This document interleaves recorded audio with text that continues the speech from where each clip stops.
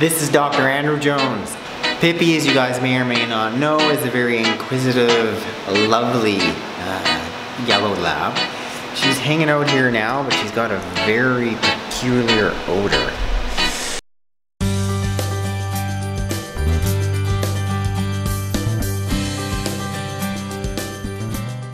Hello you guys, welcome back to my channel. For those of you who are new, welcome. Today's video I'm dressed a little more casually than normal, primarily because I'm getting myself ready to give Pippi a bath. So I'm dressed this way because Pippi just happened to chase a small little black and white creature. Literally, I just picked her up to do the video. I ran her into the backyard. Let's go have a little run in the backyard to throw a ball. What did Pippi see but a skunk? So right now, if only you could smell what I smell on video, your nose would be even worse looking than mine. And I've got this manky hoodie on because Pippi's rubbing up against me. Now I'm smelling like skunk. So this is my shed in the backyard. And this hole right here, that's where the skunk is living. Hence, the skunk was out for a little afternoon stroll, met Pippi, hence the bad smell.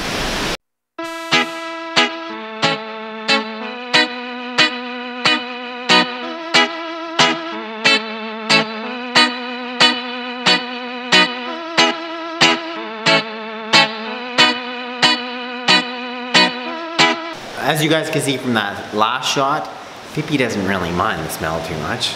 And it's all the rolling around. So you guys, so a couple things about skunks and their odor. First of all, they're spraying because they're feeling threatened. Oh, Pippi, I'm gonna smell so bad. They're spraying because they're feeling threatened. Secondly, part of the smell, the odor, there's a chemical compound called a thiol, and it's a similar chemical compound that comes from, that produces the smell in rotting flesh. And it's that strong odor. So a couple things. I've had dogs that have been sprayed in the eyes, the mouth. Especially irritating. They can do a lot of salivation. Really painful to their eyes, especially their cornea. So that happens, you want to flush it, and that's what we're going to do next. First on Pippi, I'm going to really flush her face well, flush out her mouth well. Then nextly, what we're going to do is try out one of the newer anti-skunk smell home remedies. So I'm in here sort of in the utility room. This is where we used to do the laundry, etc. from the clinic. And this is the one spot where I still have a utility sink, so I'm going to go put Pippi in it. So the natural remedy that I'm going to use consists of 3 things in particular. I'm actually adding in a 4th to try it out. So the basis of it is we're using hydrogen peroxide, which is this here. Here's the 3% solution, and you're going to need about 500 mils, which is 2 cups of it, and that's what sort of the standard bottle size dose. So I've got 1 bottle of hydrogen peroxide. Next, we're going to add this, which is baking soda. We're going to add 2 tablespoons of baking soda to that mixture, and then for a soap to help bind to the thiols, the chemical ingredient in the skunk smell, we're going to use some type of a dish soap, which I've got here. We're going to a teaspoon of that. So here is our concoction. Here it is. There's our 500 mils or 2 cups of hydrogen peroxide. Pippi got a pretty direct hit, so we're going to need a fair amount of this.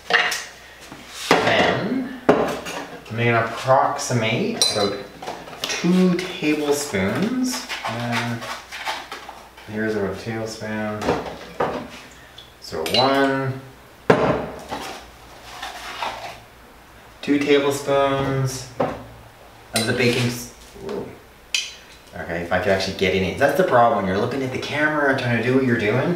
Things don't always add up. So I'm going to add that next. So make sure I have 2 tablespoons of baking soda. Got it in there. There's my 2 tablespoons. And lastly, a small amount, I'm saying about a teaspoon of a dish soap. So just about yay there. There's my teaspoon. And And let's mix this all in together. So here's our concoction.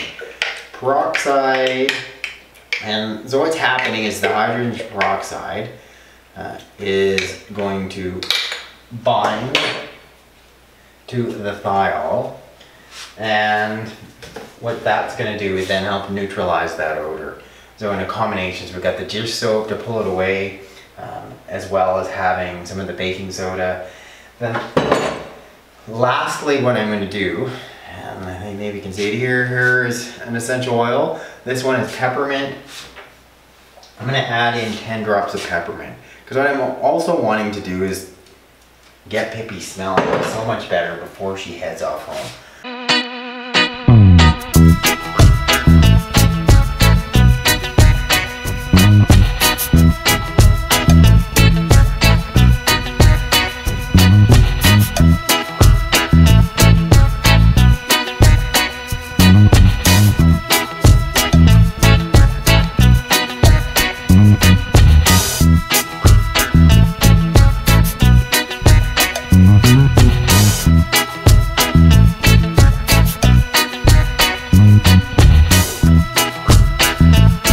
Now what we're doing is letting this sit in here, ideally for 10 minutes. We're trying to have it bind all the skunk smell. I mean, really just think of it as the anal gland of a skunk. I mean, that's what's been sprayed on them, and that's the odor itself.